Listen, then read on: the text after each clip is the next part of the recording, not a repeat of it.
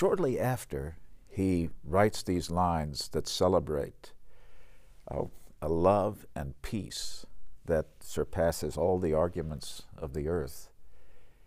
The nation finds itself in a civil war, and Whitman gives up his standing as the national bard, as his primary means of self-identification, and takes up the position of the wound dresser in Washington, D.C., where he nurses soldiers who've fallen from Confederate armies as well as Union armies.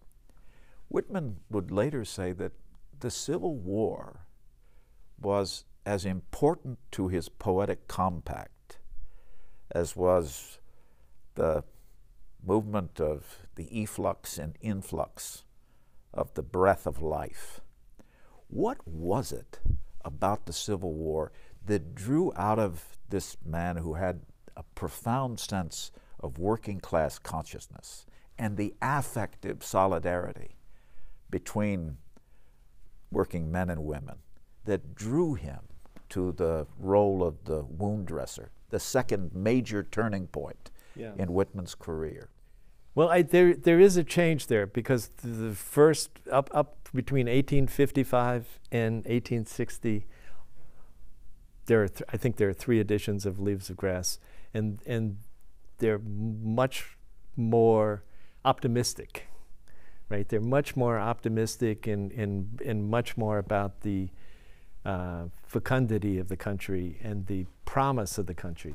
And then with the, he goes to, his brother was wounded, and he ended up in Washington, D.C. looking for his brother. And there's Brother George, was it?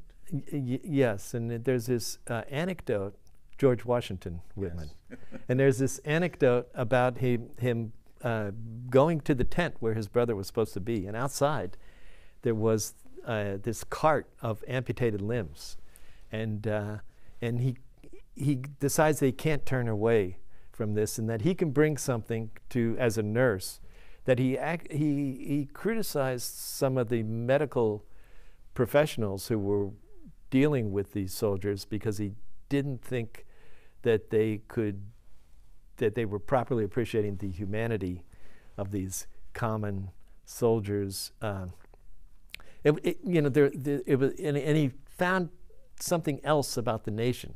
All of a sudden, dealing with these soldiers, he found out most of whom were, or many of whom were working class and from all over the country, from Southerners, Northerners, immigrants. About 1 in 10 soldiers were immigrants, and he starts to find it doesn't eclipse his sense of the richness of the country, but it does expand it and add a certain tragic element to his idea of what happens. Although he kind of regains his optimism later, it never is as unalloyed as it was before the war.